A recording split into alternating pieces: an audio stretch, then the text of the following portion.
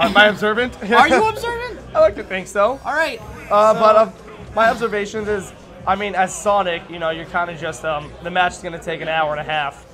And then if you're like... This match takes an hour and a half if you're any character who can't really approach Alph very well. Right, so Sonic is a guy who likes to be approached, and then once you come at him is when he picks you apart. Alph is a guy who wants to stay super far away and let you approach him. So this match, we're probably looking at like a timeout and like a half, I swear to God, when you're watching this.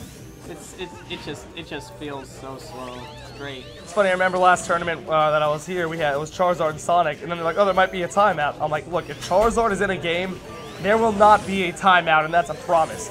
Here, you're gonna have to worry about it. Yeah. I wouldn't completely put it out of the question, but definitely way less likely than a matchup like this. Because Charizard does want to approach, because ultimately while he is defensive, he doesn't have a whole lot of options to stay away. Right. Call out bruh. Yo, bruh! Come here. Bro, we need some commentary from the man himself. Is that what's going on? Now, keep in mind, we are trying to do a 2-commentator set here, Mr. Terra, so in the future... Very funny. I'm not kidding. Really? We've had so many times Yeah, I know, Mitch is trying to clean up the stream and go for 2 commentators, right. so in the future... I mean, Smash Summit did 4, and that was freaking amazing. Yeah, but, you know, we like to... We're classical, you know, we're traditionalists. So we're lame. No, we do it better, that's the thing. We're revamping the format. 2 is perfect. You ever watch college football? Oh, that beautiful down smash. Oh, I'm telling Dan to call out of work. Range. Oh. Oh, I thought he meant call out bro. I'm sorry. Well, he's here now. Okay, so if you're confused on the stream, we have a player named Bruh. He's kind of a scrub. He's not very good at using Charizard, to be honest with you. He was just here. Of course he knows. So if you're looking at, I can see that. Oh if you're reading our chat, I'm Adela, or I might be butchering that name. He was telling, you know, Dan to call out of work and referring to him as Bruh, you know, like a regular human being. So then SW Terra goes, Bruh, hey, Bruh, and is shouting from across the room. So that's why we called him over here. Yeah, I was just saying, what are we discussing? Like, no one cares. True. All right, so we have Chez up 2-1. He's got a good amount of extra credit on Alph so far. Any extra credit is good extra credit in this matchup because, once again, yes, this is one where timeout is possible. 3:25 left though. I'm not sure. Like, we've so far seen a stock taken. Chez is rolling right now. He's building up that steam. He's at a +1%. That forward smash by Alph is going to catch him. All right. Chez does have 83% extra credit piled up though, so it's definitely going to be a close finish here unless Alph can. Excuse me. I don't think it'll be that close to a finish. And that stage spike, he's going to get it. That was disgusting off air. Beautiful work. 1, 2. You know, maybe he could have thrown a third one in there too. Because he's Sonic, he's just going to hit you 1,000 times before you fall. Chez with the victories, going up 1-0 on 8 in winners final. So this is the best of 5. We got to keep that in mind that 8 certainly has a lot of room left to play. Absolutely. Again, one game at a time. Yeah, at any point you can't count anyone out at all. That's absolutely not the case. Even if it were 1-0 right now, even if it becomes 2-0, you can't count anyone out. That Sonic deep recovery. Luckily that man's only at 42%. We just started. This is looking very fun so far. Ladies and gentlemen, welcome to Brawl. You know, I do think that 46% from Alph is a bit doesn't represent the match as a whole. It seems pretty even. Sonic's just connected with a few of those side Bs. Like, overall, I wouldn't give the edge to any player so far in this match. This is how this matchup works. Right. This is just what happens. See, like, now the percentages are even. Wanted to read air dodge there, but I'm not so sure if you really wanted to hold it the entire time. Didn't get punished anyways. So, I mean, guess, you know, who's the real dummy here? This is a matchup that honestly is, like, I think last match was the exception, but generally the percentages don't tell the whole story.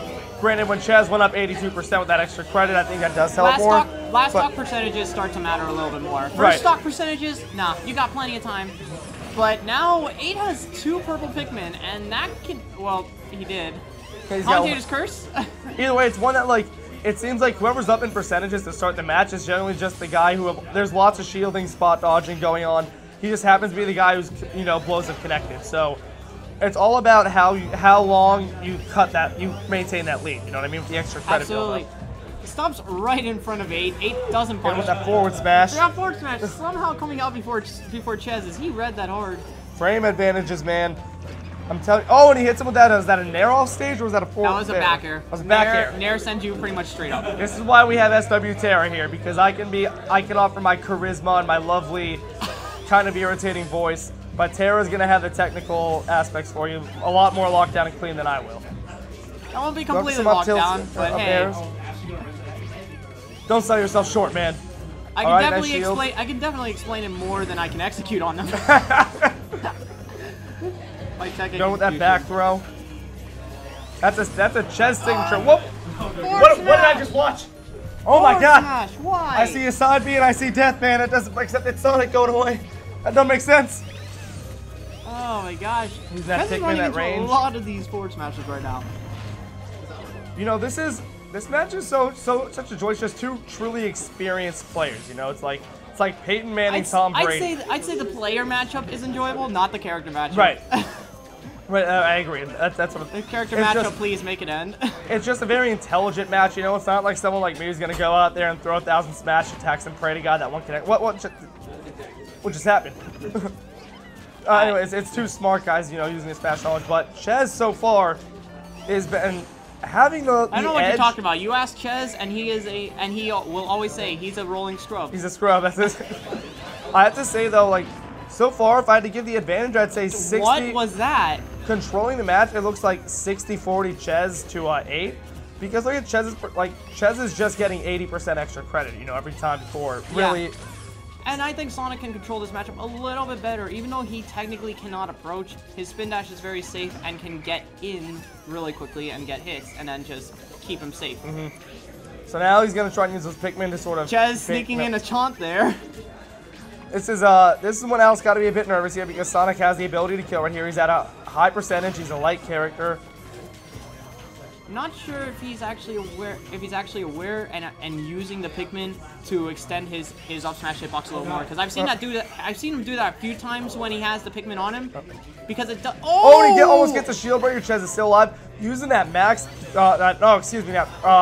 Intense rage, not max yet. Yeah, double purple can definitely break, I'm pretty sure. Alright, at this point, Chez has to be getting nervous. That percentage is getting high to this point where it honestly wouldn't surprise me if Alph gets a kill. So if that back throw isn't going to be enough, Alph's a light character, he's going to get it. Yeah. Alright, so that was a way closer one. I just wanted to mention what happened in the I believe it was close to them both having the same stock. When Chez got the spin dash and got the footstool on it, but he landed straight on the platform without doing a footstool animation. Right. That I've never seen that before. That was pretty. Chez doing Chez things. All right, now I think if you're just tuning in, one of the keys to victory, we can discuss it here. A key to victory for Alph, for 8 in this case, would be to get off to a faster start because he's been closing the gap late, but Chez is just getting ahead of him too quick, too soon. So I think this match is Alph. He should take a little bit more advantage. 8 should, I believe, of his disjointed grabs. Right, and here this is exactly what he wanted to do. Yeah, he can pivot grab and be relatively safe from that one. That one's an exception, but for the most part, his pivot grabs can do very well, snuffing out some approaching spin dashes. And you know, generally the pattern we see here is, especially with two good players, if one guy goes up 2-0, it's very rare we see a 3-0 when this guy's as good as 8-in. So it's not the most rare thing to see a reverse 3-0, but it's definitely an. I would have to say, if I was a gambling man, if I was a betting man, I'd be putting my money on 8 this match. Just statistically speaking, you know, statistically speaking, for this match, not in the entire set. I don't want to put that bad juju on him. I think it's kind of 50-50 whether or not in that case. Right. Chez going for that back end. I love it. You know, it's always a great match when the players are commenting with us. It just gets you hyped, in the words of Nick Chez Gary. So we're noticing here though, Alph is not really falling as far behind. The gap's getting a little bigger, but for the most part, he's done a solid job. And all right, that percentage is getting to what we've seen in the previous 2 matches. So, what Alph using his Pikmin really was an advantage here. Yeah. Something's never changed, Dan says. Something's never changed indeed. Alph is getting that, that back air. Alph is a light character. Nerf it all you want. That back throw is going to kill him when he's over at 123. I just want to talk about the fact that that forward smash was safe on, completely safe on shield. Bro! Stop.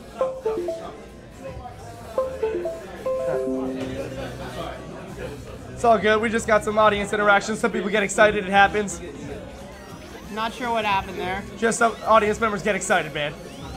For a second, I thought he was telling that to me. Yeah. All right, that up air. Not getting the kill, honestly. And again, my knowledge is rather limited. I would have expected that to be the kill. So if Alph can get the kill soon, again, 60%, and he's going to get the, gets the hitbox extension, not quite enough, but that pigment, that back air is going to be enough, though. Chez takes it straight, 3-0, 3-0. I am going up. That is a quality win against a quality player. This is a top 5 matchup, man. This is Florida State coming into the national championship, and they see Auburn, and they're like, nah, Auburn, you ain't on my level yet, scrub. You're going to get whooped. So here I'm holding it down.